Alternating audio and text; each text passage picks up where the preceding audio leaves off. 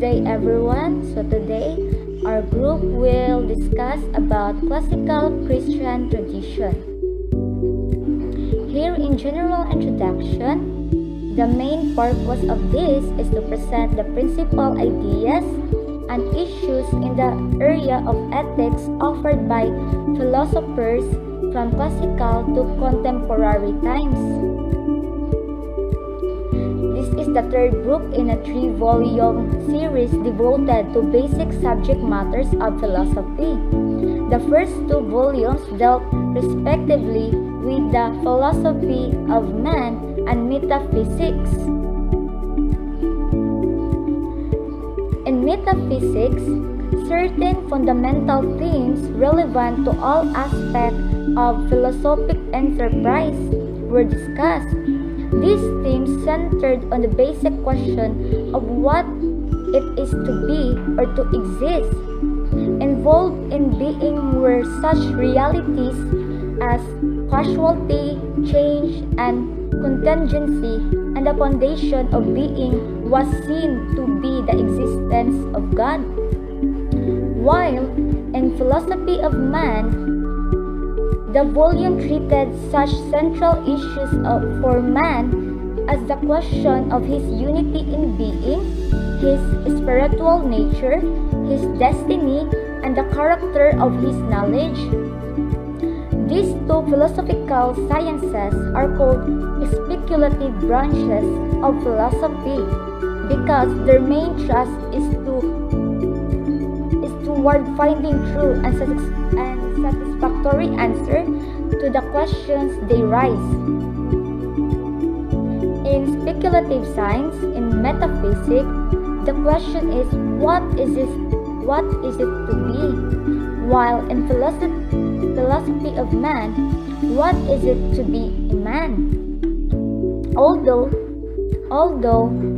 the conclusion of the speculative science will have an indirect effect on the conduct of man, they do not immediately set themselves to determine what being should be or what man should be.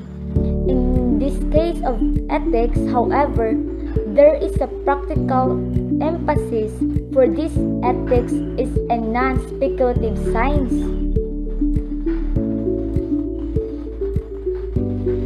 Non-speculative science seeks normative principles of conduct. Ethics, of course, presupposes some principles from metaphysics and some notion of man's nature from the philosophy of man. But it is mainly concerned with what man should do, with what his action or conduct as a man should be. More fully expressed, ethics is that practical philosophical study that seeks to find some principle of order for those human actions for which we freely responsible and over which we have rational control. Such deliberate actions are opposed to countless other acts of man's digestion, respiration, the activity of the nervous system that are own action but are controlled automatically and without need for any choice or direction on our part. On the approaches to morality, the moral philosopher is concerned with human acts, with those actions in which we are free and responsible, but he is not alone in this concern. The psychiatrist, the theologian, and the psychologist have its own way of interest and deliberative and free human action. The moral philosopher differs from each of them in the point of view of which that uniquely his. In psychiatry, the moral philosopher is not concerned with the analysis of the subconscious motivation of any one individual or the exposition of the emotion and feelings that accompany the action of individuals in their lives. while in the theologian, it uses the content of revelation as a source of his normative morality, while in psychology, it is interested in the measurement and analysis of the emotion and complex that an individual may have. He is not concerned with establishing a systematic structure of the way men ought to act. This latter concern discovering by reason how men ought to act identifies the precise viewpoint of moralists.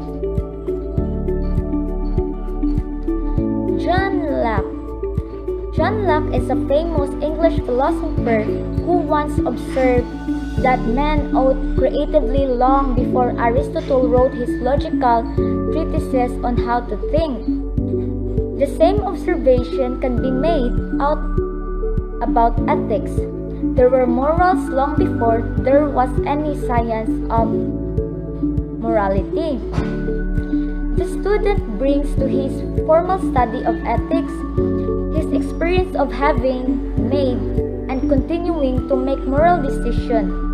The very fact of being human gives him practical practice in the area of ethics, but the advantage of continuing experience of moral decision is not enough. Moral decisions require analysis on the philosophical level.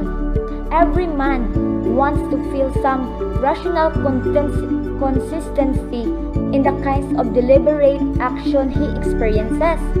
He is not content to choose to act without reflection. He wants to see whether such choices are warranted to perhaps are the best moral choices he could make. The philosophers presented in this book have furnished explicit analysis of these moral choices. In keeping with the plan of this series, these analyses reflect a pluralistic approach to morality. However, even with the differences that do exist, certain similarities appear in the key position considered in each section of the book. Let us then address ourselves to these key issues. I am Mary Jane T. Ivana, and today I will be discussing the key ethical issues, namely the value, obligation, natural law, and virtue. The first key issue to be discussed here is value, or the theory of value. The word value is a very familiar term since we are doing this in daily basis. We are being practiced this by giving value or giving worth to something. The value is a basic and fundamental beliefs that gives or motivates our actions. So, value is sometimes defined as the object of human desire and striving. Its technical name is axiology from Greek axios, which means worthy, and logos, which means science. It is also called the theory of value. The theory of value is defined as the philosophical study of goodness or value in the widest sense of these terms. The basic question in axiology is what and why do you value? So basically, the term axiology or the theory of value focuses on the study of the nature of value, the kinds of value as in morals, aesthetics, religion, and etc. In classical Greek, the life lived according to reason is the value or the end in view proper to human striving. The naturalist feels that the best possible fulfillment of the individual society is attained through the techniques of the behavioral sciences. The Christian finds value in the good life leading to the union with God, while the existentialist value exists in the authenticity of an individual, taking his life and his commitments seriously and with the full responsibility. So the naturalist is through the use of the behavioral sciences. The Christian is very religious since it requires communication and building relationship with God, while the existentialist is based on how the person is seriously committing and doing the thing with full responsibility. The second one is obligation. Obligation is the claim made upon us by reason that some things are to be done and deserve praise, whereas others are to be avoided and deserve blame. So we are all have obligations, and with that we are being experiencing, or we have experienced to be praised or to be blamed. A person has to be praised when he is doing good and right, while a person has to be blamed if he is doing wrong and bad. Obligation is clearly related to the notions of responsibility and freedom, since we are all responsible with our actions when dealing with others and also to ourselves. Deontology is the technical name for the part of ethics that deals with obligation. So, as discussed in the previous slide, the technical name of the value is axiology, while here in obligation, the technical name is deontology. Immanuel Kant is a philosopher, or he is a German philosopher of the Enlightenment, stated that the experienced fact of duty or responsibility implies that we are free. Kant was a deontologist also, in that he placed the intuition of moral obligation at the very center of his ethics. He is very famous with his quote, or with his phrase, "I ought, therefore I can." The third one, or the third ethical issues here, is the natural law. Are all standards of right and wrong conditioned solely by the cultural norms by which one lives? If your answer is an affirmative, or if you have an affirmative reply to the statement, you are a cultural relativist who, like the naturalist, view the emergence of novel situations as a perpetual condition of an evolutionary universe, and so cannot grant that any standard based on an unchanging human nature can be adequate. So you cannot grant that standard is an unchanging human nature and it is inadequate. If you oppose on this statement, you are like the Thomists and Aristotelians that call on a natural law theory that states that man himself is capable of setting up a standard of morality based on his own nature. So if ma-oppose ka, you are basing your own nature. The last one is virtue. Virtue is the power of moral action that enables man to act with ease and order in some area of his life. Some virtues are being discussed in the previous topic. So examples of these virtues are courage, patience, truthfulness, friendliness, and many others. It was being enumerated there. So the Greek sought wisdom in philosophy and prudence and justice in politics. So virtue here in philosophy and in politics are being compared. So, in philosophy, it is wisdom, and in politics, its virtue is our prudence and justice. It has been given emphasis from classical times to today. The existentialist stresses courage in the face of responsibility. So, in short, or I will be summing up this. So, in philosophy, its virtue is wisdom, and in politics, its virtue are prudence and justice, while for existentialists, it is the courage, in which it is the courage in facing the responsibility. Classical Christian tradition. The first of our 5 philosophical perspectives is the one with the longest tradition in the Western world. The statement is frequently made that modern civilization is founded on Greek philosophy, Christian theology, Roman law, and modern science.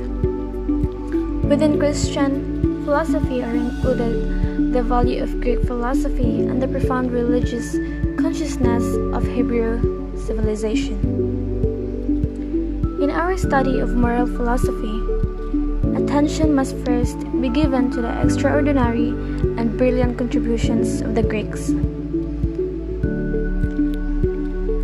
Socrates, from 470 to 399 BC. He is the one of the originators of a moral system, declared in the Apology that the unexamined life is precisely the life not worth living. He sought in an examination of the values involved in living the good life to determine some kind of definition for key terms such as the good, the just, and the virtuous.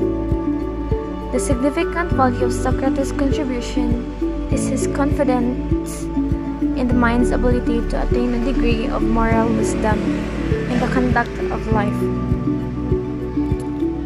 In his view, man could and should bring his reason to bear on the conduct of the good life. Man should also hope to come up with some standards by which to guide himself on the path of his own fulfillment. Plato, from 427 to 347 BC, in his dialogues on the Republic, the Laws, and the Gorgias, also made solid contributions in the formation of our moral consciousness. But the Greek masterpiece of moral inquiry is Aristotle's Nicomachean Ethics, which treats moral problems in terms of the capacities as well as the potentialities of men to do good. Within this work, Aristotle, from 384 to 322 BC, posited the idea that happiness is the final end of human aspiration, and it can be arrived at only by use of reason.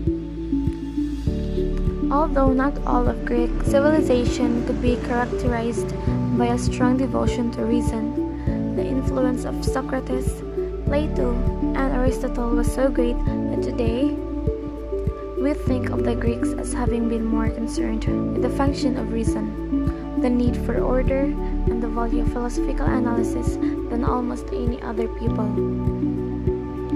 The Greek perspective is extended and enriched by the philosophy of Saint Thomas Aquinas from 1225 to 74, who was clearly impressed by the possibility that reason could achieve solid and respectable results in the field of morality. Aquinas studied the Greek masters and carefully documented them in his writings. He referred to Aristotle as the philosopher and analyzed his ethics in the long run in the long and splendid commentary on the Nicomachean Ethics. Aquinas lived at the height of the age of faith, but his commitment to faith never diminished his belief in man's power of reason and his obligation to use it fully. By his principles that truth is one and whatever is really true in faith and science will never really conflict. He was able to push his own intellectual pursuits to the very limit. Yet, Aquinas was no mere echo of the Greek mind. He informed the Greek mind with the Christian commitment and developed areas in which the Greeks were really explicit. For example, the need of self-love. Since God loves all men, it is important that they imitate Him by a proper love of themselves. Divine providence is not operative in Aristotle's moral theory, whereas it is a basic assumption for Aquinas. Good day everyone. Today I'm going to talk about the perspective on the key issues of classical Christian traditions. What is the supreme value in the classical Christian traditions? What do these philosophers see as the object towards which human beings strive and that they desire? So, we are going to answer these two questions, as we go along with our topic and dig deeper more about the key issues of classical Christian traditions. First is value. The Greek and Christian philosophers answered the question of value in two ways. First, they were concerned with finding as a subject that faculty in man that is his highest or most valuable faculty. Faculty, they meant the power of acting in some determined or specific way. The eye at the mata is an organ that is instrument for faculty of seeing. The Greek and most of the Christian philosophers were convinced that the faculty of greatest value in man is his intellect, the power whereby can engage in reasoning, form ideas or concepts, and make rational judgments. In the second question, the object that will most fulfill the faculty or power of reason and seeking to establish the most valuable power of man is his reason. The Greeks, especially Plato and Aristotle, asked what there is man that be satisfied before he can be happy. They generally agree that man can be properly satisfied only by object that is proper to his spiritual character. They saw man's special satisfaction to be necessarily a fulfillment of what is special in man. This they thought to be mind or soul, which represents to them what is best in man. So, a man cannot be fully satisfied if his spiritual character is not satisfied. Therefore, man's spiritual striving must be satisfied before man is satisfied. Most of the philosophers in this tradition saw the presence of intellect, the power to understand the world and to express that understanding in ideas and sentence. As to appetite or human tendency, that is the prime area for human satisfaction, fulfillment, or happiness. Moving on, John Stuart Mill, a utilitarian philosopher of the 19th century, who stated that it would be better to be a sad Socrates than to be a satisfied pig. Man as a subject simply could not be satisfied without taking into account the perfection of his reason and his power of free of choice. To be a man, not exercise responsibility or seek the values of the examined and reasonable life, would be to live without exercising one's highest and most distinctive power. The satisfied pig would not be aware of his own satisfaction or be able to reflect and enjoy it consciously. So for John Stuart Mill, it would be better to be a sad Socrates because he can exercise his responsibility or seek values of the examined and reasonable life than to be a pig that is not aware of his own satisfaction or be able to reflect and enjoy it. So, mas maayo pa daw mahimong sad Socrates than to be a satisfied pig. Next is, closely related to this intellect is the will. whereby one actively desires the good that one has come to know as the result of the ability of the intellect. Man is ordered to the possession of true and good.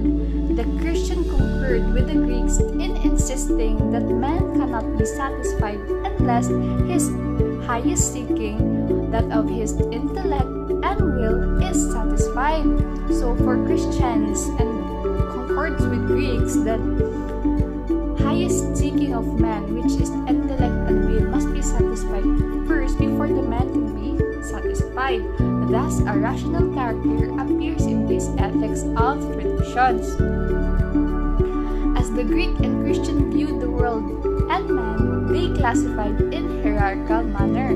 For them, the lowest beings in the world of sense experience consist of minerals, or in their terms, the four primary elements, which are earth, air, fire, and water. These elements lack, among other things, that is essential quality of life, a quality of perfection which plants possess. A being with life is considered more perfect than one without it because of its power of reproduction of its kind and growth from a germal to a mature state, and its ability to engage in nutrition, to master the mineral elements, and to observe them into its own identity. So plant can do that. Meanwhile, those four primary elements cannot. But even though the plant is considered more perfect than the stone or the primary elements, it lacks the perfection of life possessed by a sentient animal, which has greater ability to live because of its power of locomotion, imagination, instinct, and organic sensation. When the Greeks and Christians viewed man, they saw him as possessing the power of abstract reasoning. So ang man ay nagpossess of power of abstract reasoning, whereby he is able to master technique and gain knowledge that will produce the arts and sciences, which ang plants of other animals cannot. Ang man yun, diba? This power of reasoning is higher in kind than any possessed by stone, plant, or animal. It is the distinguishable character and essential quality of man.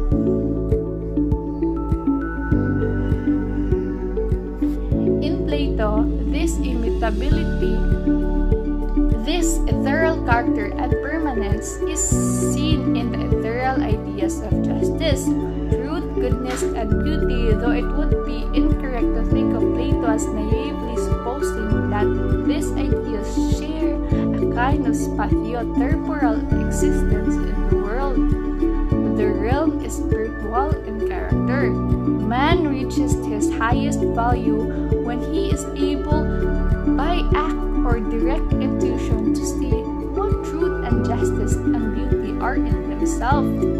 These steps by which this insight into beauty itself is attained to describe by Socrates in the Symposium.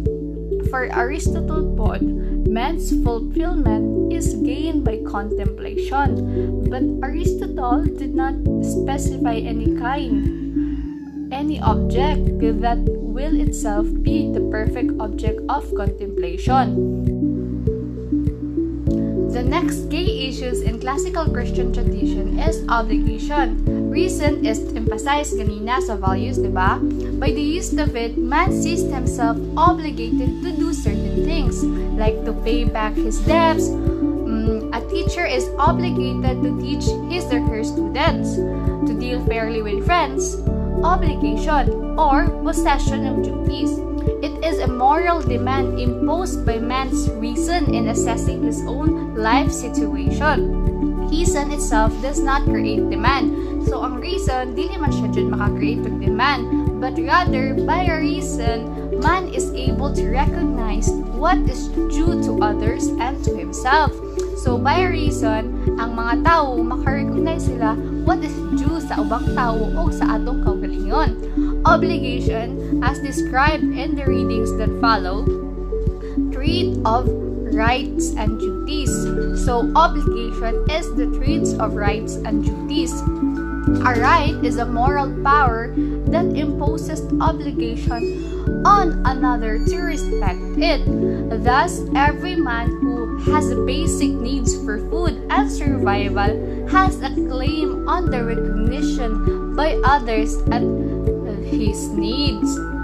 Correlative to the knowledge of obligation is the fact of freedom of choice.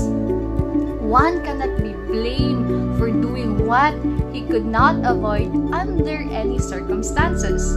Likewise, one cannot claim praise for what was done automatically and without freedom of any kind.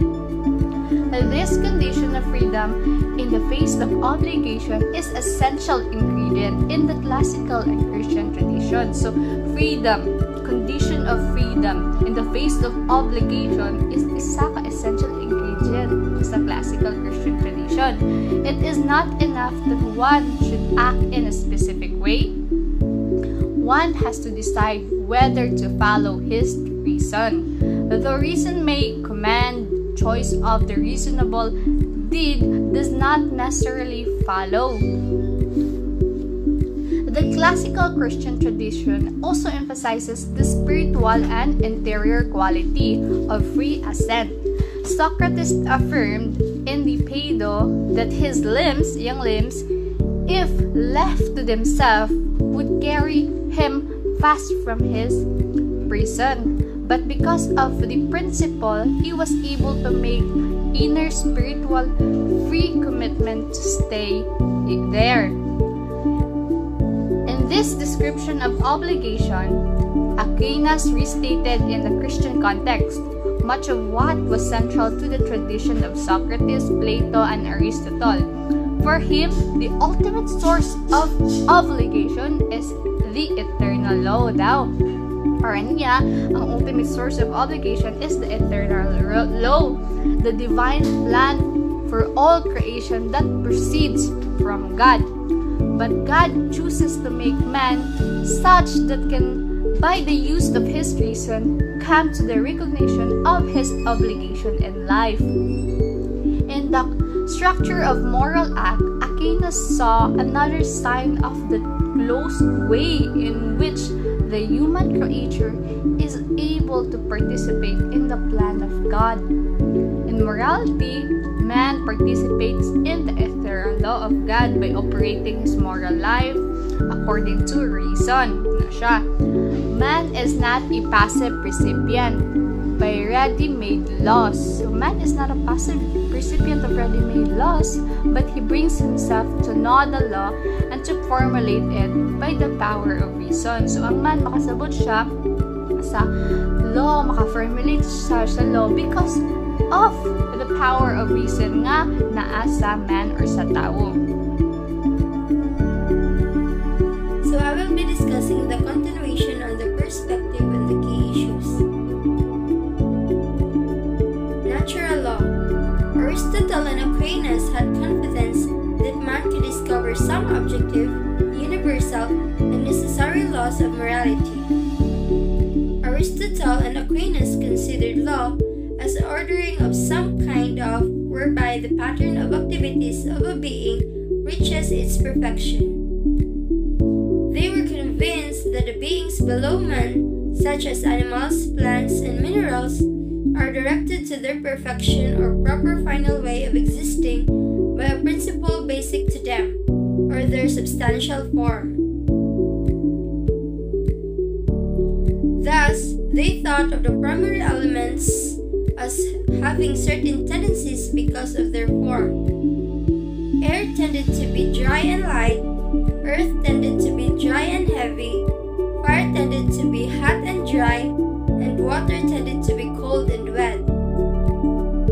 The primary elements act as they do because of the nature they possess. For man, the presence of freedom as a result of reason makes the natural law not an external imposed necessity. Rather, man becomes aware of his nature and the activities proper to him by his autonomous act of reason.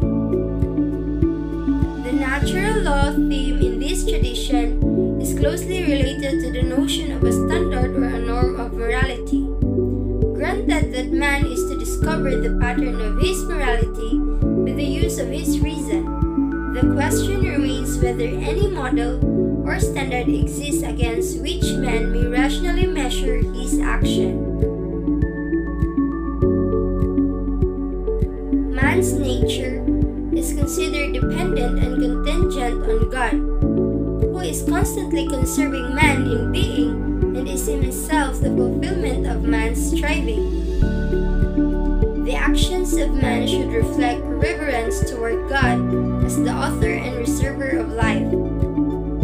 Whereas the first general principle of reverence toward God is found by measuring man's nature in terms of its source and end. The second principle can be found by comparing man to his fellow man. Each man is seen as capable of realizing that all human beings have the same essential needs. An individual should respect in other people the same basic needs that he has in himself.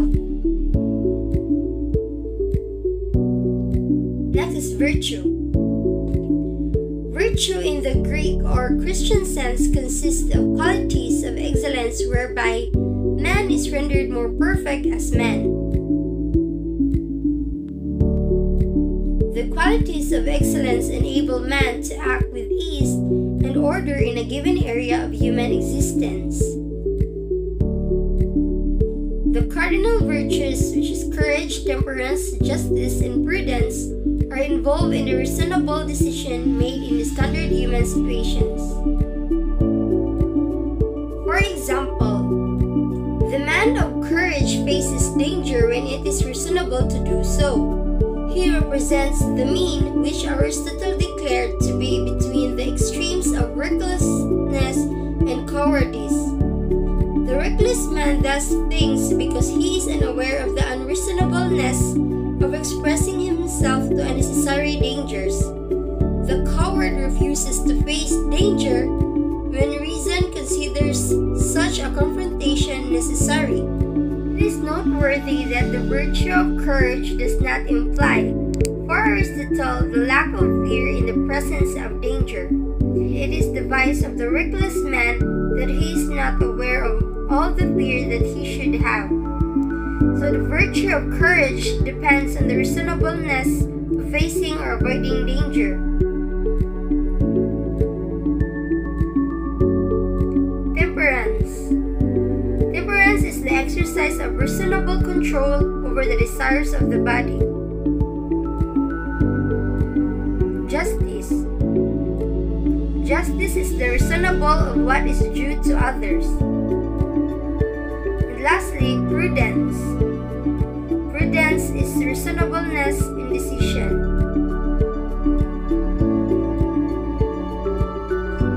And that's the end of our discussion about classical Christian tradition.